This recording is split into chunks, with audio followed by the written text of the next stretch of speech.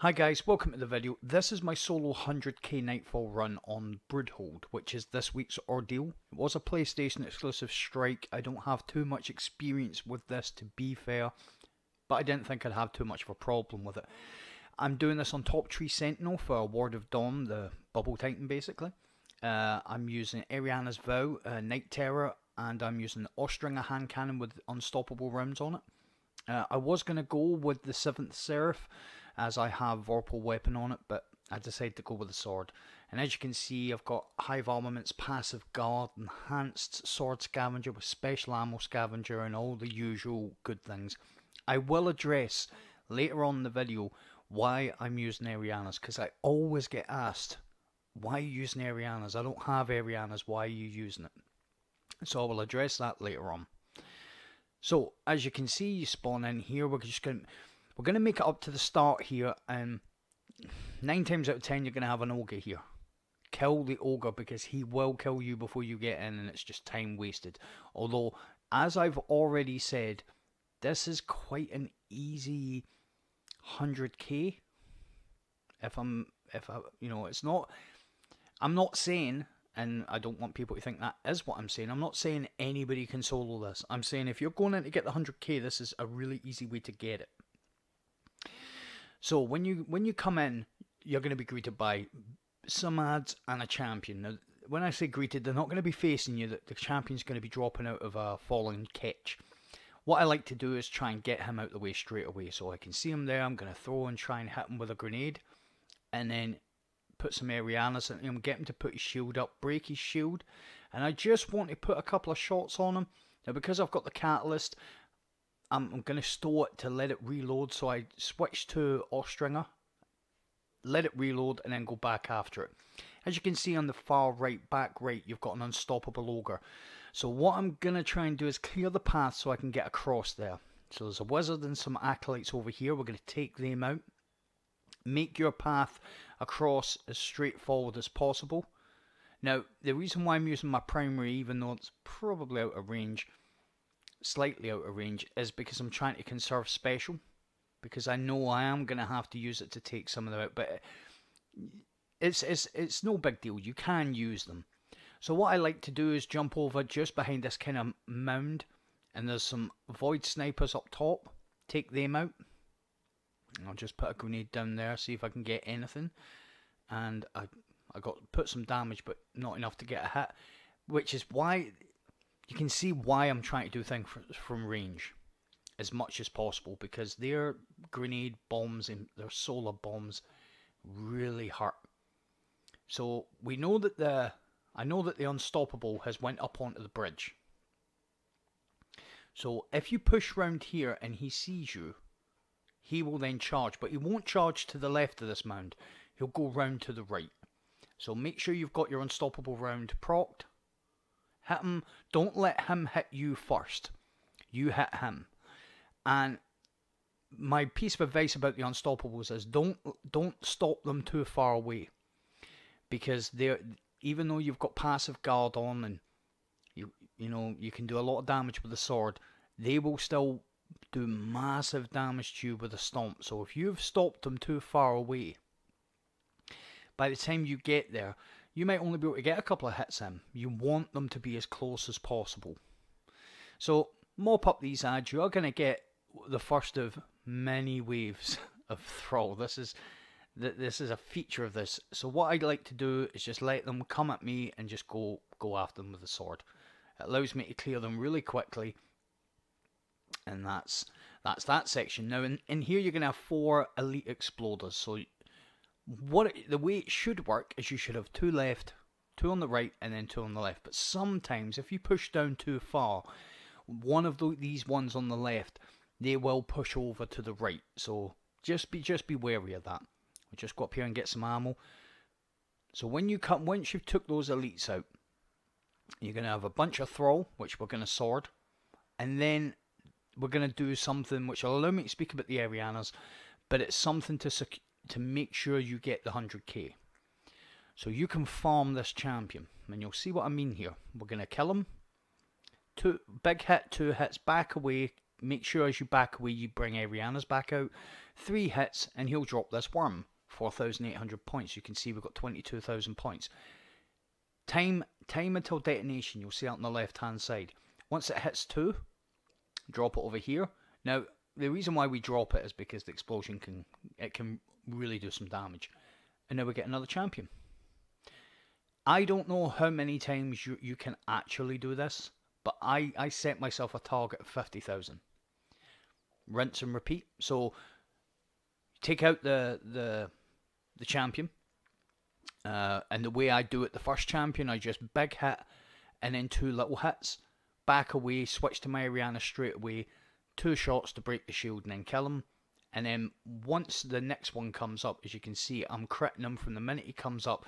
You don't want to let this champion get up and get a bead on you, because those solar shots they can kill you. He can kill you before you can break his shield. So make sure that you're on point with your hand cannon shots. So, why am I using Ariana's again? Don't blame me, blame Bungie. I get asked this question nearly every week. I wish I had that gun, I wish I had that gun. Well, I think it'll go back into the loot pool. I think it'll be locked maybe for this season, maybe for next season, maybe September it'll go into the loot pool, same as the Symmetry and Tommy's Matchbook. They're not going to lock them, people won't be able to get them. But the reason I use it is because I like multi-purpose weapons. And the Ariana's is one of the best exotics we've had this season. This year, actually. It's obviously breaks barrier champions. It's solar. It's a hand cannon. It does massive damage. Once you learn to fire it, it's really easy to use. What's not to like? Can you do this without Ariana's? Of course you can. Unless a quest states you need to use a certain weapon, there are other alternatives. Sidearms are good for barrier champions, although, you know, Ariana's is really good for this because it's solar and there's wizards and stuff. So it's not requisite to doing this. If you're soloing it, I would like to think anybody that's trying to solo 100Ks has been playing this game all season, all year, sorry. So they'll have Ariana's. If you don't have Ariana's, then I'm kind of taking it that you're not, you know, you're not really trying to solo this. So in a fire team, you can use sidearms, you can switch your ammo about, you can switch your weapons about. So as you can see, what we done was I got myself to 50,000, very easy. I mean, we come in here with 21,000, so that's nearly 30,000 we got. When we get out into this section, make sure you take those 2 snipers out on the right. You've got a champion up to the left. You've also got some dreg down here that I like to clear because their grenades can be annoying. So I'll put a couple of shots on this champion. Want to break his shield and then just keep hit. Once you know he's going to put his shield on, don't stop hitting him, because it seems to register the first crit on actually as a shield breaking hit. Now, the reason I decided to do that kind of farming that champion, because there are other champions, it's in an enclosed space. You can control the area. You're not being, you know, taken over by ads. And you've got to remember, guys, for anybody that's like, oh, that's cheating, or it's not cheating. We are doing this on the 1,000 power. You know, last season you couldn't get the 100K on most of these. So for whatever reason, that grenade broke the barrier shield, which is really cool. But I always put a grenade on there because you've got tons of thrall there. So what I'm going to do here is I'm just going to take some of them out. The reason why I took some of them out with the hand cannon there, as opposed to just doing it with the sword, was to let them all jump over the edge so I didn't, you know, sometimes the sword can drag you to places you don't really want to go. So I gave them a chance. So I took a couple of acolytes over by the first champion. I'll take that wizard. Now I'm going to move over here. This room's the trickiest. It's not difficult, it's just tricky. You've got 3 champions. You've got a whole host of acolytes. You've got some arc knights. You're going to get waves of that. Oh, there's just so much happening here. So what I like to do is take out some of the acolytes and take out a couple of champions. So I take out this champion here. This is the first champion I always take. Every time you take a champion down, you're going to get a wave of thrall. You'll get some cursed thrall and a whole host of normal thrall. So I always back away to this area. It just gives me a line of sight, and I'm really not going to be dealing with incoming shots. And because I've dealt with the acolytes over on the right hand side, the majority of them, I'm not going to be dealing with incoming solar bombs. Also, what you'll get is you'll always get one of these guys. You'll always get an arc shielded knight here. So we've took him out. There's still adds up by the other champion. I'll put this in here. Now there's a champion where I'm standing, which we've killed.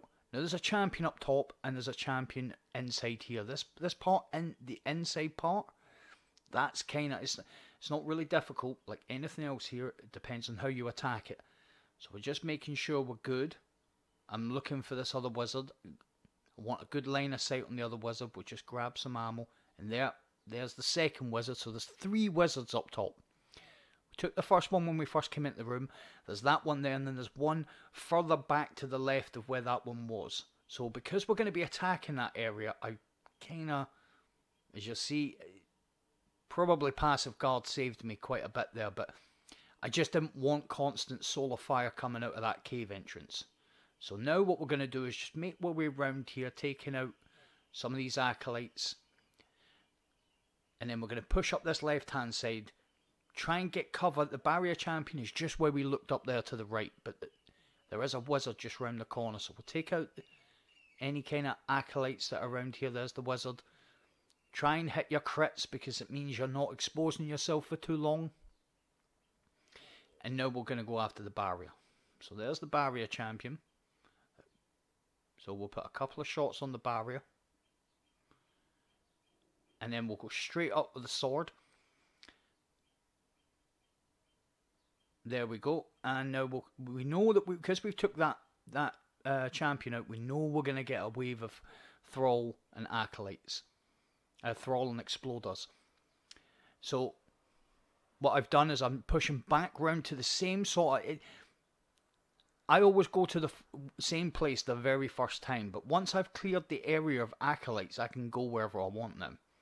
So we just want to make sure there's no other ads floating about before we go after this arc shielded knight, who will always be there once you kill a champion. He will always appear. So that's him finished. Now we'll go and get the worm, and we're left with the ads inside that little cave area. Now there's some acolytes.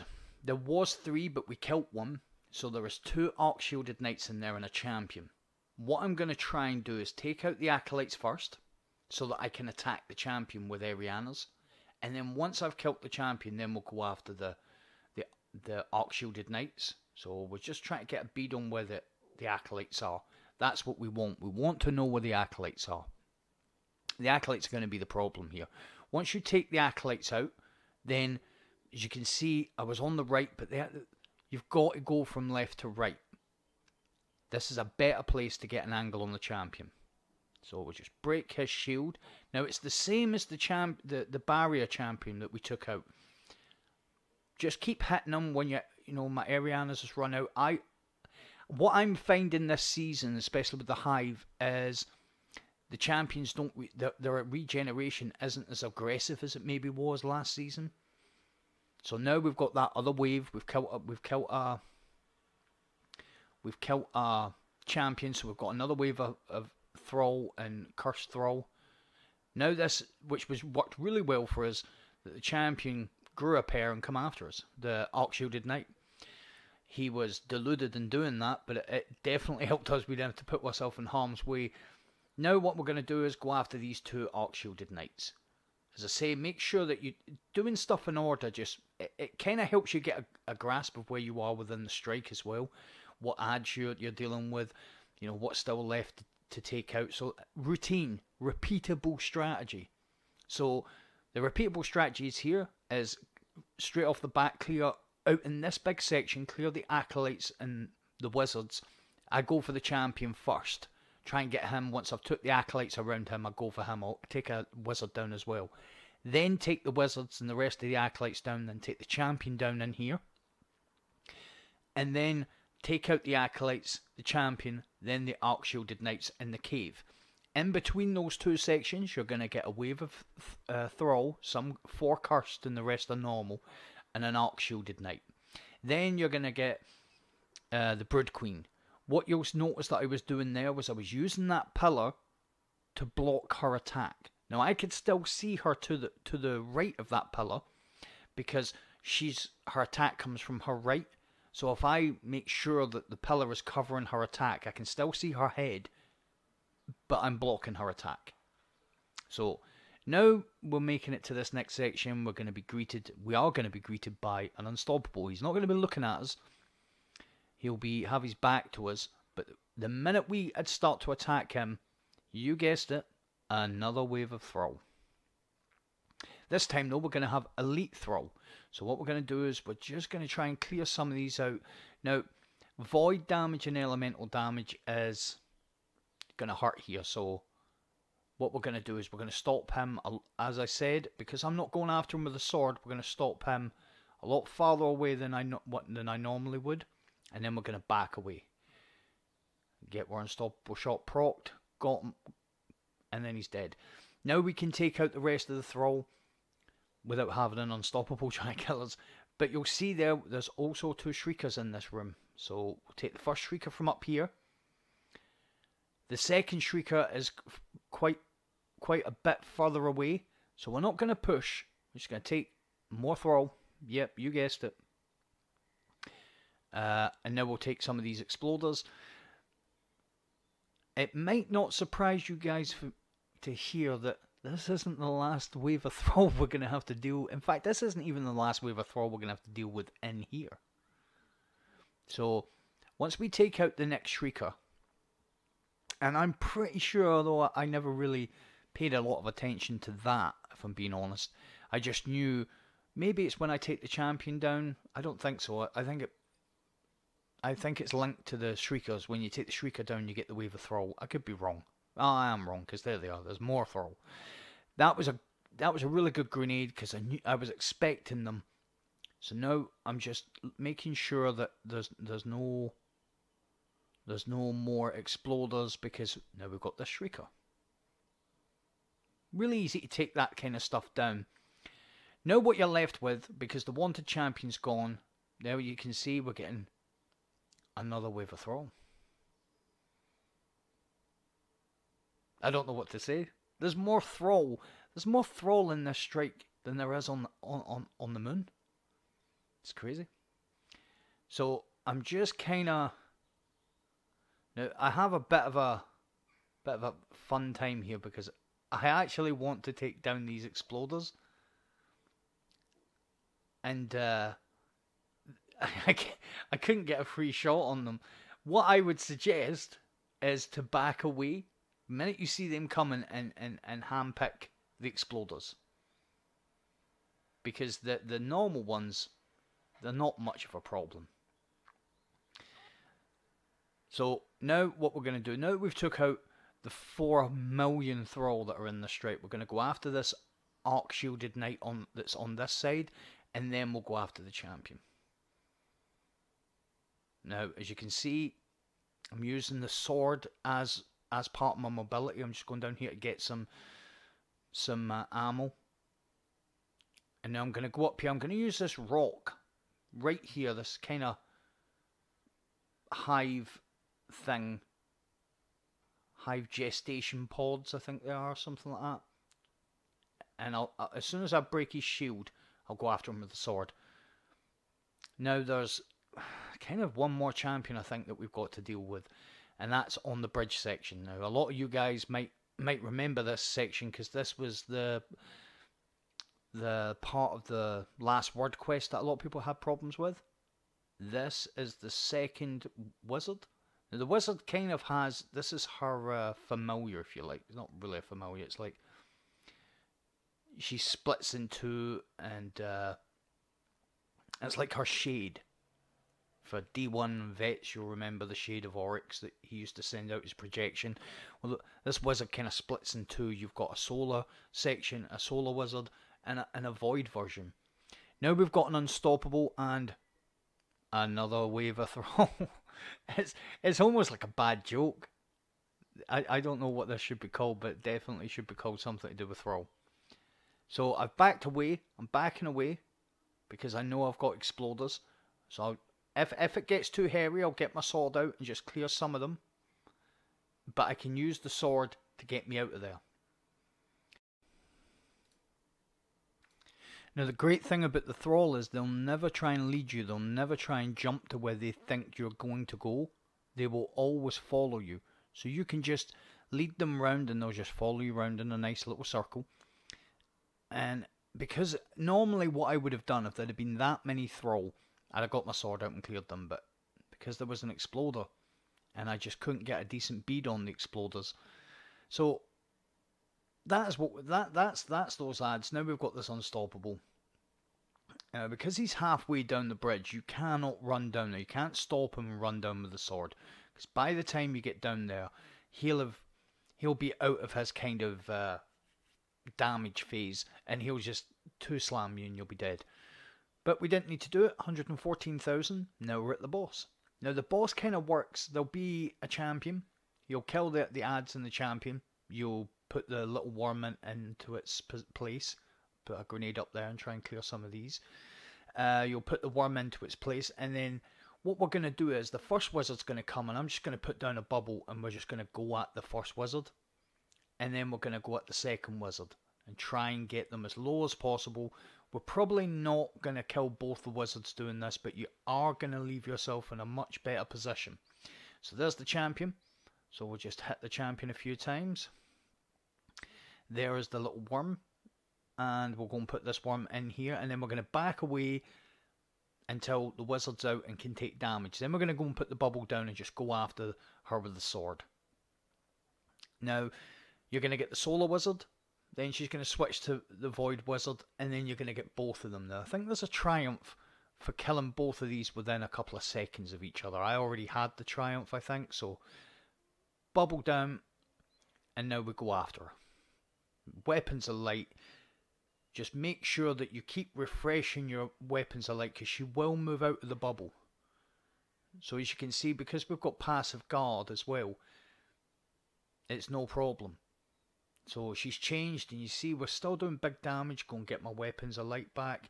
And it's a great time to move out of there when she puts down her void attack. You don't really want to chance your hand with that void attack. See, it's cheap damage. Now we'll move away. Once she goes immune, we move away, because she's gonna change. I was a little bit over enthusiastic with the grenade. I should have left it just a little bit longer, but as you can see, we've still done some damage. Now we're gonna Ariana from distance.